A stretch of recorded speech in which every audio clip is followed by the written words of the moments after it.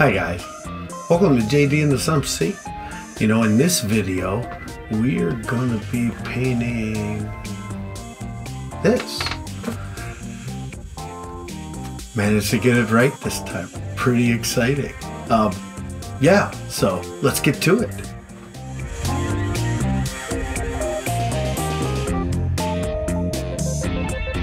So anyways, yeah, here we are. Priming. Man, this piece is really coming together. I hope you guys enjoyed this. I know it's a little bit of a longer video, but I wanted to add some stuff. I've been getting some requests that they want to see my work a little bit slower, so I figured, what the heck, we'll make a little bit longer video for you guys. This has been quite a piece. Yeah, here's metallics that we're spraying on. So we quite a bit of spraying going on, and now we're, yeah, after the metallics, we're going to be doing the tiles in my standard yellow. Well, it's actually, yeah, I guess you could say yellow, mustard color. It leaves the other spot pieces a little bit more so you can see them. They stand out. The tile kind of sucks in there. So yeah, here we go. We got the metallics, the tile color, and we got the gray going on right now. That's going to be to enhance the other colors I'm about to be putting on. Yeah, we have an orange here. That's a ton of fun. So we've got a yellow, I guess. What the heck is going on? Okay, yeah, anyways. Go to blue. What is going on? This is crazy. I really don't understand what's happening. Yeah, so a couple of different angles here on the blue. A little bit of slow, a little bit of speed up. Figured I'd give you guys something to watch, a little bit. And, yeah, here we are. We're starting with the reds. I don't understand what's going on with that yellow that I did up top there.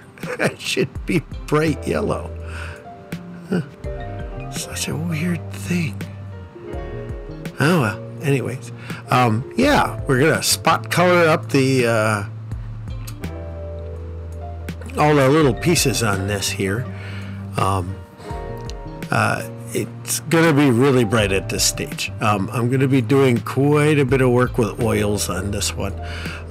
Yeah, this one didn't get any powders. I wanted a little bit more of a coming out of the Sump look. Oh yeah, here's a pretty purple.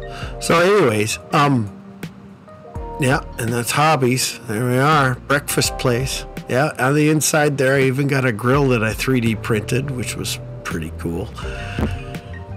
Yeah, I wanted to make sure this piece I always see coming out under the, and here we go, we're doing the Sump. What the heck is going on? What the heck is going on? Oh, I know what it is. I still have the green screen filter up. Crazy. So anyways, got that taken care of. Yeah, that's part of my green screen little thing on OBS. Totally didn't realize that it was that it was on. Yeah, so here we go. Got some Sump work going on. That texture that I did during the build is working real well. But anyways, what I was saying is I want this piece to look like at some point tides of the planet cover this with the Sump. And it's one of the ways that I kind of figure that big boats and everything get around in the Sump. So, when the tide's up, then the big boat sailing away. When the tide goes down, it kind of goes into a kind of a lock kind of a system where it just kind of sinks down to where it needs to do. Then they do the unloads and, and then, try to get it out there before the tide rises again and covers everything. So yeah, that's kind of the look that I was going for on this. Yeah, so it's gonna be screaming bright at this point. I'm pretty. Oh, there we are. Yeah. Oh man, I don't know what I'd do without him. I really don't. But yeah, we're on to poster work and graffitis.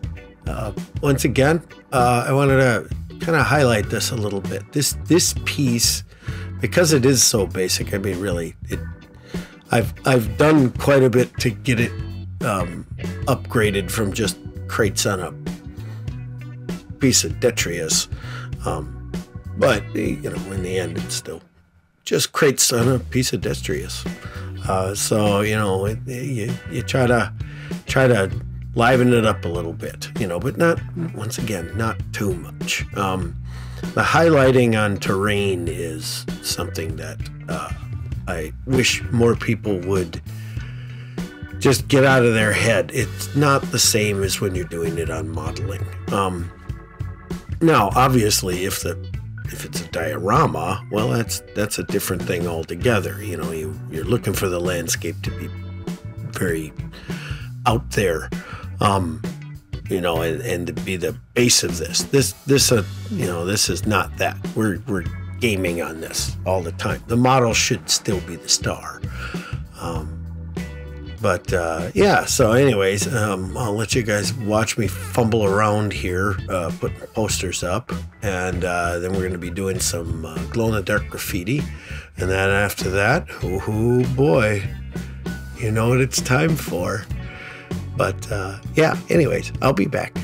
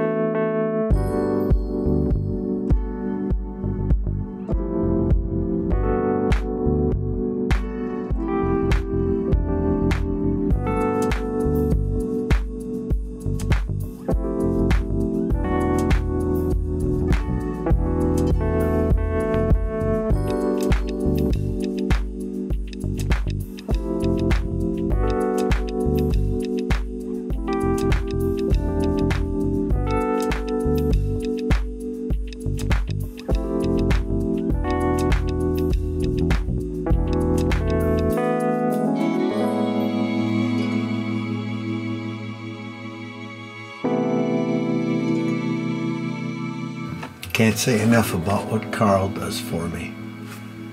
Friggin' awesome dude. So anyways, up next is oil paint time.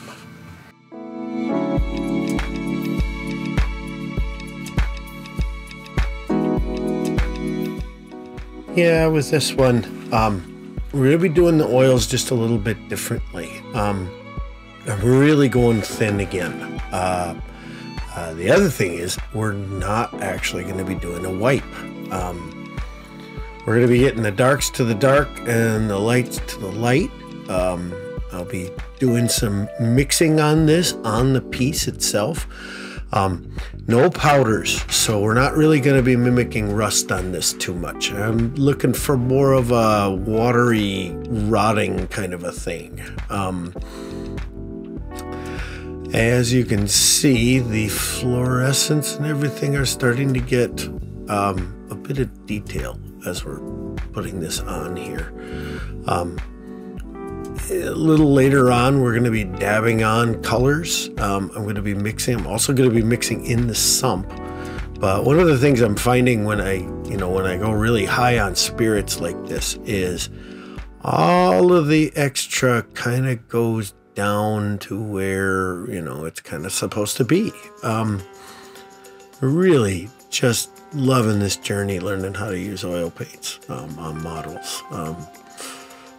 It's pretty cool. But one of the things that you do have to remember is you really don't want to judge what this looks like when it's wet. I was taking a lot of pictures when I was first using these oils, wet paint pictures. Oh yeah, look at the texture that picked up right there. Oh man. Yeah, but yeah, we're not going to do a wipe on this one. First time for that. But yeah, the first time that I'd be showing pictures, it was right after I put the paint on. And it's really funny how, because this stuff takes such a long time to dry, the color underneath really comes back out. And it's surprising how the shading and the lighting really works. I really liked it how this piece was. Instead of ending in the powders on this, I really got back to ending on my end sprays, which is the next part coming up. But yeah, I'll let you guys watch me work here. And yeah, when we get to the dabbing points, it's basically just what I normally. Now I'm mixing a little bit more spirits on this. One of the things without wiping the excess spirits on this, this paint mixed a heck of a lot easier and a heck of a lot more easy to feather. I'm gonna keep exploring this type of thing on my pieces. It was, when you're doing models, you want to obviously highlight and highlight and highlight and highlight and highlight, and then you kind of work on the shadows and even everything out. Oil's a little different than that. This is more along the lines of, you're going to pop all of these dots of color. You can see it. It's starting to spread already, because it's pretty much going in a heavy dose of spirits. But as I see, we're gonna add a brown to it. And like I said, I'm going for a rotting look here, more than anything. This thing is underneath the sump just as much as it is above the sump. That's how I kind of see it. Now, obviously, you gotta let your brain do a little bit of work here, because those crates and all that stuff, that would obviously be floating at some point, because I gotta think there's some kind of current happening down in underneath the water. But maybe not. I don't know. In this spot, maybe not. We can. We're making this up as we go along, so we can make any storyline work that we want on this. Yeah, and here we go. We're going to be adding the brown on top here, and then we're going to be feathering in with another clean brush that we're not cleaning in spirits. We're simply wiping off on a t-shirt. Yeah, here we go. And it's really funny because the blending, because that's what this is. This is blending.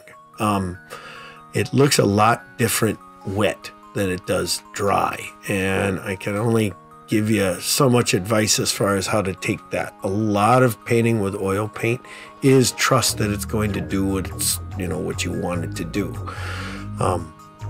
I do know that at some point my skills are going to grow to to a level that I'm going to be highlighting with oil paint. I'm not there yet, and the truth is it seems like too much work on these pieces. I'm already putting quite a bit of detail work on these things. But anyways, I'll let you watch me do this for a little bit, and then I'll be back.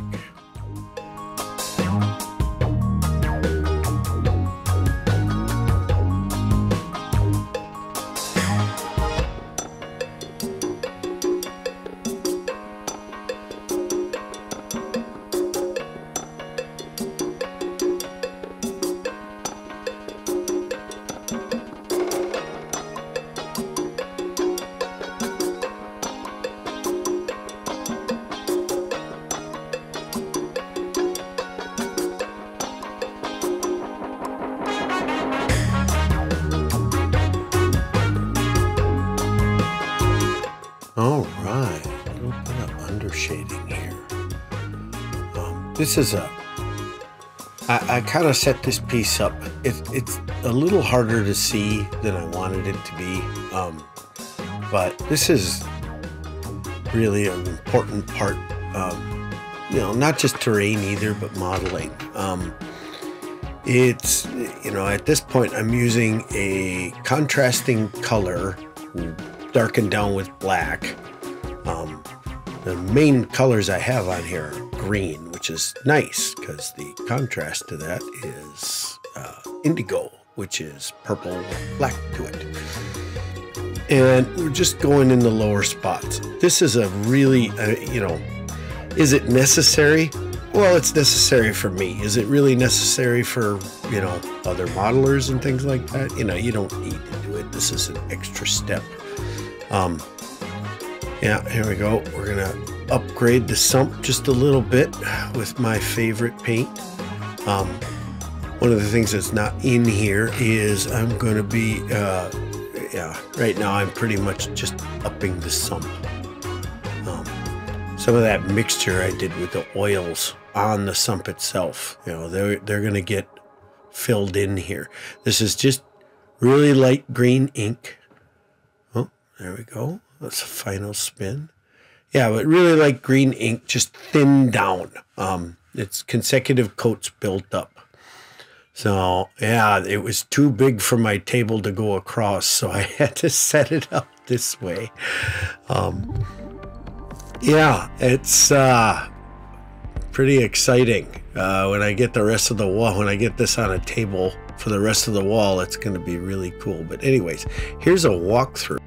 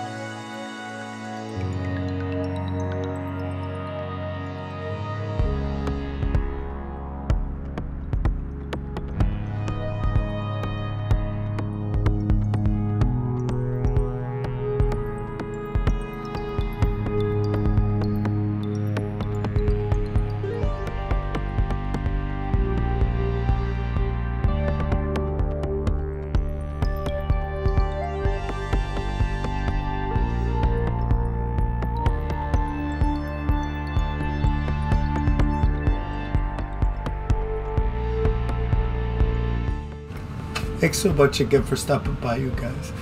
Here's another video you guys should probably take a look at. These all go together. It was in this little walkthrough we had here. We're getting close. you guys with this one being done. I appreciate you so much for stopping by. And as always, please like and subscribe.